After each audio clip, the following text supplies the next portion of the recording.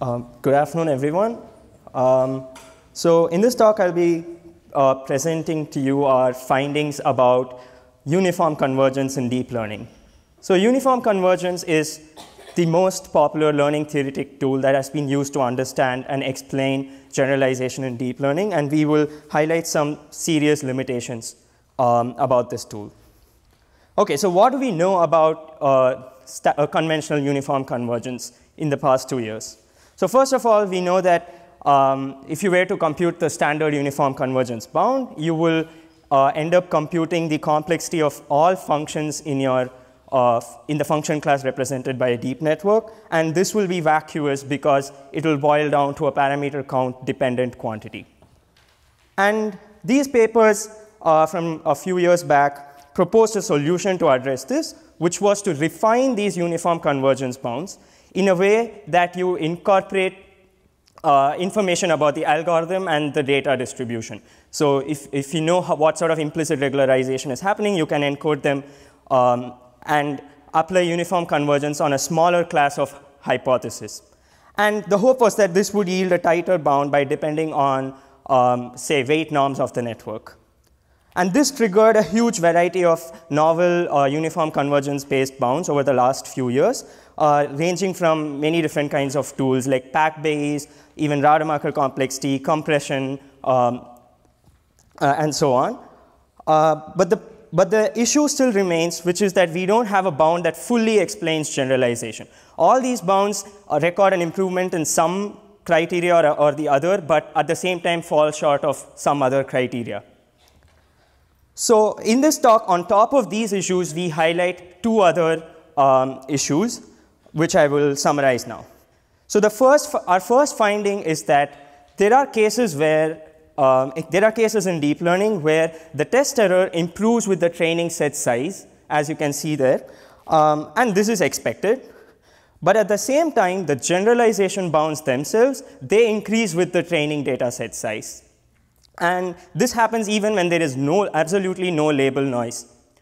And this is quite counterintuitive, because if you think about it, what this bound is telling me is that if I were to add more training data points to the data set, the algorithm doesn't perform any better and is just probably memorizing these data points.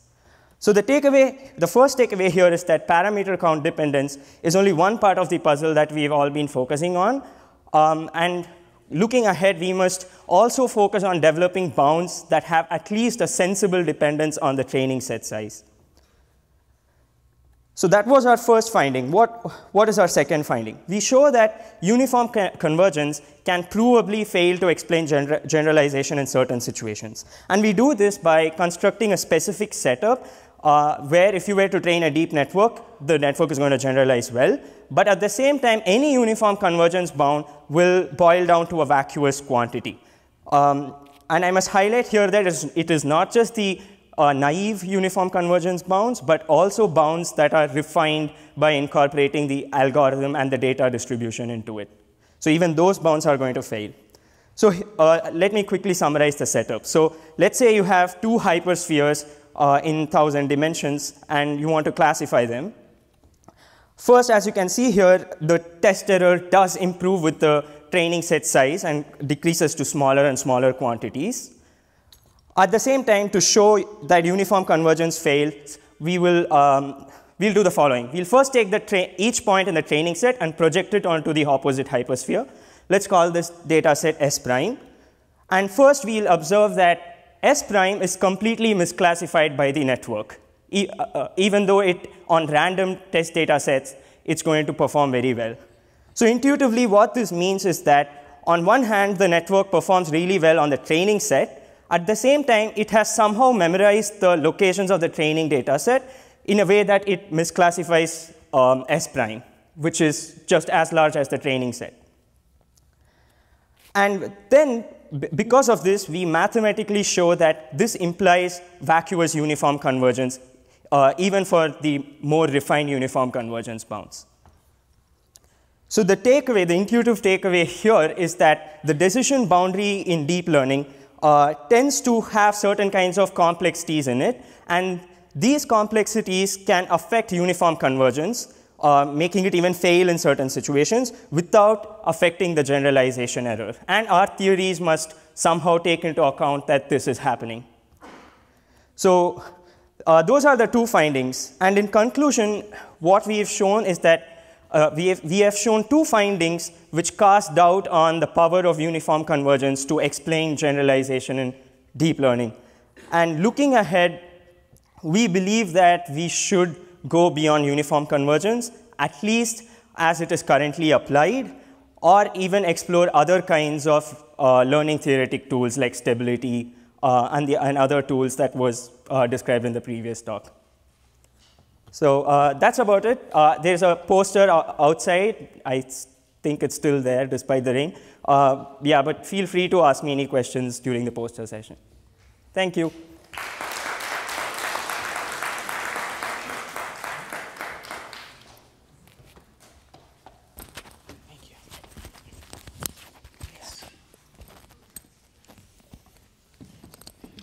Clip this on your front pocket.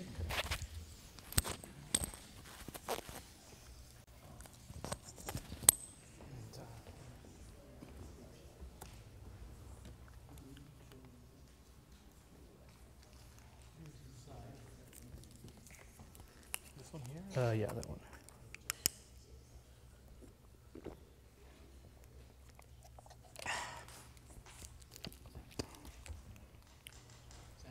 Yeah, that is good. Hello?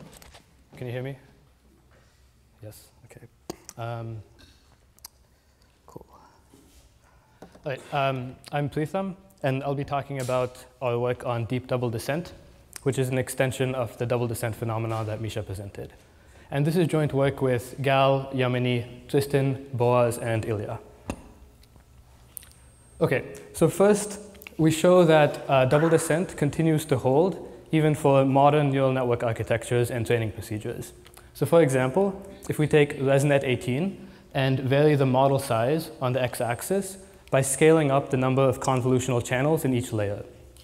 Now let's take all these networks and train them on CIFAR 10 with 10% added label noise and plot the test error of the resulting classifiers as the solid blue line. And we see it undergoes double descent over increasing model size. And moreover, the peak of test error occurs right around the interpolation threshold, which is right when these models become big enough to just barely fit the train set. So this dashed blue line is the train error. Now the really interesting thing is this phenomenon appears to be much more general than we first thought. So let's take the same experiment and look more closely. Now let's plot the test error of these models as a function of both model size on the x-axis and number of train steps on the y-axis. Okay, so each column here is looking at the test error of a fixed model over the course of its training.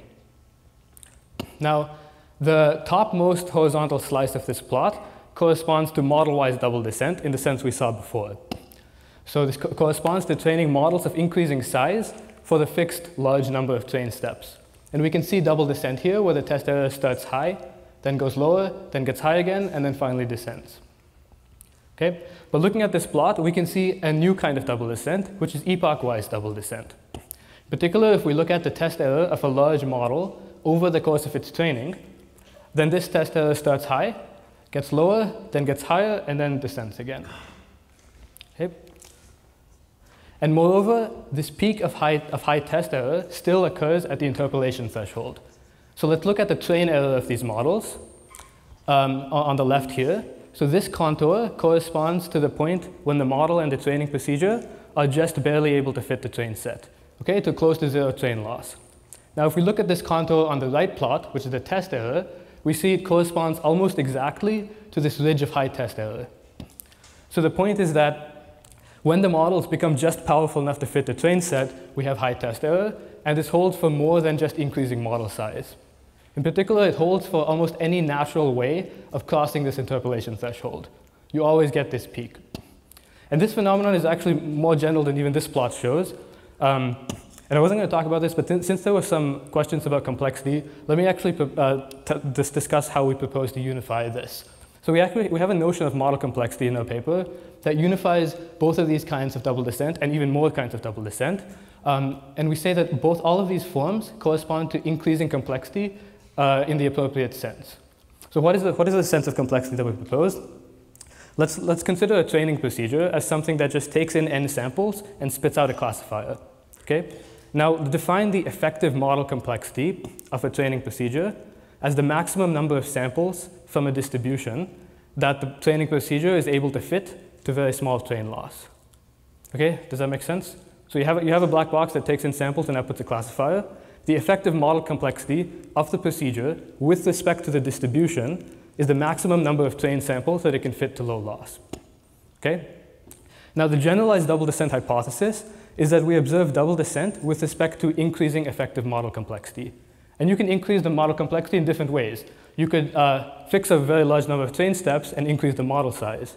Or you could fix a large model size and increase the number of train steps. Both of these are like smooth ways of increasing model complexity in terms of the number of samples that your procedure can fit. Okay?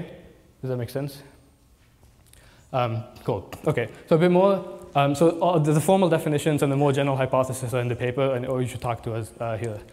Okay, so in terms of epoch-wise double descent, we see different behaviors depending on the size of the model. So if you look at a very small model over the course of its training, a model which is not able to fit the train set, then the test error decreases monotonically over time. Now for intermediate-sized models, which are just barely able to fit the train set, the test error first decreases and then increases at the end as it starts to overfit. Now the really interesting thing is for very large models, which are able to fit many more samples, test error undergoes double descent, where it first decreases in the beginning of training, then it starts to overfit, and then somehow training longer corrects this overfitting and test error goes back down again. Completely open why this happens, yeah. Good. So this holds in the paper we've done. So this particular experiment is for SGD with a 1/√T learning rate schedule. Epoch-wise double descent holds even with a constant learning rate schedule. It holds with atom. It holds with momentum, with weight decay. There are a lot of experiments in the paper. This is like fairly universal. It happens everywhere we've tried. Yeah. It's not consistent, but we often. Good. So why? Right. So why is this not consistent? So okay, good. Okay. So the effect of double descent. So okay, so the general claim is that weird things happen when we're in this critical regime. Okay, when the model and the training procedure is just barely able to fit the train set, and sometimes this weird thing might manifest as a peak in test error. And in particular, the peak is accentuated with added label noise. So in these experiments, we've added label noise, but we do have a peak even in clean settings without label noise. And I think label noise here is a proxy for like increasing the amount of model misspecification in the distribution. Okay, so to come back, I guess the general phenomenon that weird behavior occurs in the critical regime is universal. Now, how this behavior manifests depends on aspects of the problem, and in particular, it's especially strong in settings with label noise. So again, yeah. Why do you have label noise if you see it without label noise? Sorry? Like if you see the same plot without adding label noise. Right. So okay. So for model-wise double descent, we do have settings where we see the same plot without label noise. Now, for epoch-wise double descent, we've only observed it in settings with label noise, but it's unclear if this is fundamental. And I suspect it won't be, just because, like for example, you can have label noise that's pseudo-random, so the Bayes optimal is still 100%. But if the noise is pseudo-random with respect to the classifier, then you'll still get. Like basically, I don't think the noise is actually changing anything fundamental about the problem. It's just making the problem harder. Okay, we can come back to that. Let me just get through this. I can also like follow up.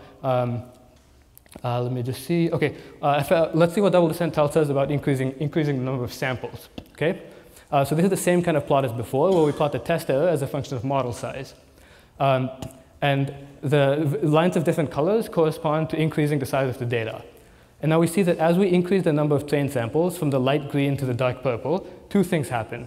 First, generally test error gets lower, since having more samples should help you, but also the interpolation, the peak in test error shifts to the right, because it's harder to interpolate more samples. Okay, let me wrap up. Basically, this combination of two effects gives a regime where training on more data could actually hurt, and we see this in transformers. And in particular, it's open to characterize, in theory, when more data could help or hurt.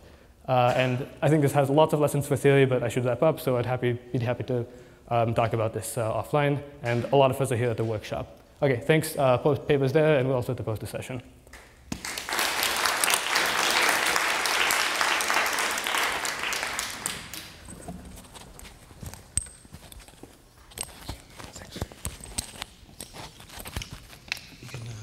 Put this on your pocket, put it in your pocket, whatever's easier. We've got one. This is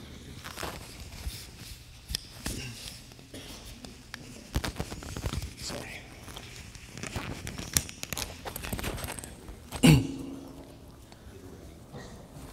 Thank you.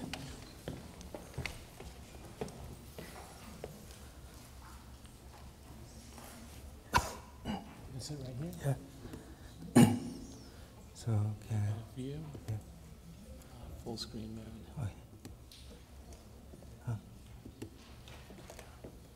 Okay. Huh. Okay. Hi, everyone. I'm Xiaowu. Today I'll talk about the large batch SGD and from the mathematical point of view. So a quick recap of large batch SGD. We use a mini batch to calculate the gradient, and the large batch choose 10% of total samples to calculate gradient. The small batch, however, use 64 samples every time. So the empirical works have shown that small batch is significantly better than large batch in terms of generalization. And to explain the phenomenon, there are hypotheses to relate with the geometry of the landscape. So in the Cascade 2017, it says a large batch will converge to the sharp minimum. And the sharp minimum generalized was empirically. And in this talk, I will focus on the first part. Is that true that large batch will converge to sharp minimum? So the approach we take is studying the continuous system using the SDE. Benefit of the SDE modeling is we have a complete information of the distribution. Specifically, we can study the PDF of the SDE solution, which is characterized by the Fokker-Planck nonlinear partial differential equation. So for example, it is very clear that the GIF term for the Fokker-Planck equation of the mini batch SGD is not equal to the gradient of the risk. So that is explicit, shows the regularization effect introduced by stochastic in SGD.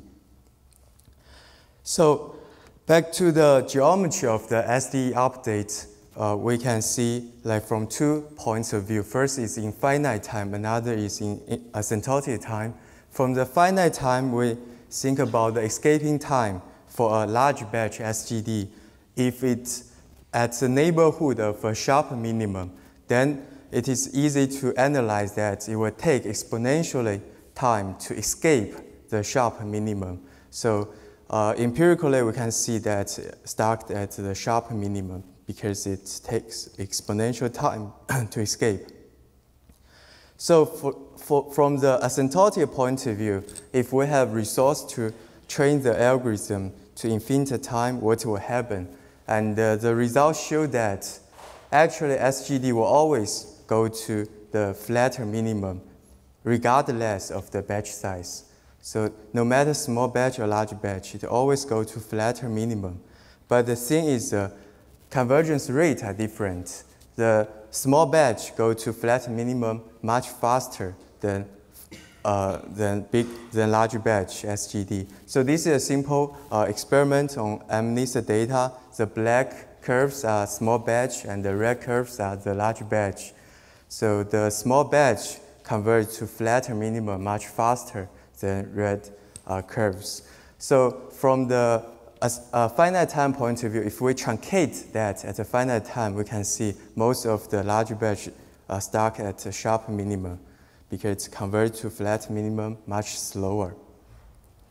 So this type of analysis based on the SDE can be extended to other variants of SGDs. For example, the SGD with momentum can be analyzed similarly with the additional term to count the friction introduced by the momentum. So in particular, it can be seen that the SGD with the momentum can accelerate the convergence rate. And the mini batch kind of accelerate the convergence rate compared to GD. So there are two like accelerations. Okay, so here is a quick proof sketch. So to do such like SDE type of analysis, we do like two steps. First is define some new energy norm to trace the SGD update, to trace the trajectory, and then using the Poincare inequality, which can help to write down the explicit convergence rate.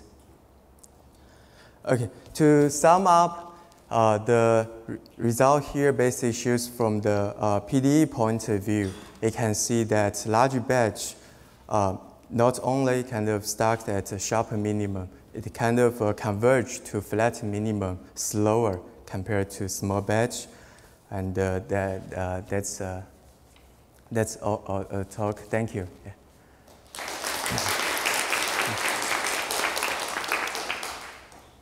Oh, yeah, question.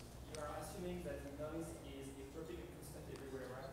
Oh, sorry. You are assuming that the noise is constant and isotropic everywhere, no? To show that. You mean the linear rate? No. The Noise is isotropic. Oh, the noise, yeah. The noise assumed as isotropic, yeah. Sure. The, Supposing it's isotropic and constant everywhere in space, right? yes. Do you think that's valid? Yeah, so it can be like extend to like non-isotropic cases, like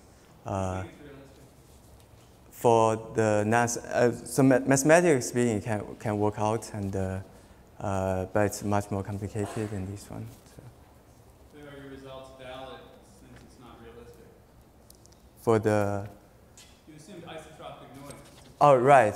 So here's for the simplicity of expression, but for the non-isotropic case, it can be worked out similarly. So Really? for the non-isotropic case, so there will be like so yeah, we're working on that, and we get the result. Yeah, so it's isotropic, this noise is actually vanishing. So then you can't even escape. the Noise yeah. is vanishing here at global moment. How do you even talk about escaping moments in the trap? Oh yeah, so there are some yeah. Well, in general, it won't be the. Not in general, in the case of over-parameterized networks. The specific case, Yeah. noise is vanishing. Yes. So it won't work for the analyzing problem. Right. So yeah, we can I can catch up with you later. Yeah. Thanks.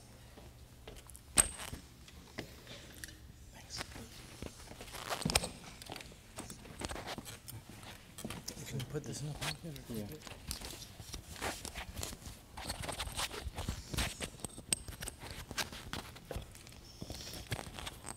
Thank you. Yeah, thank you.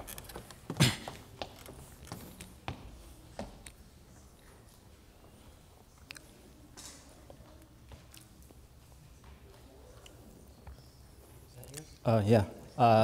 Hi, everyone.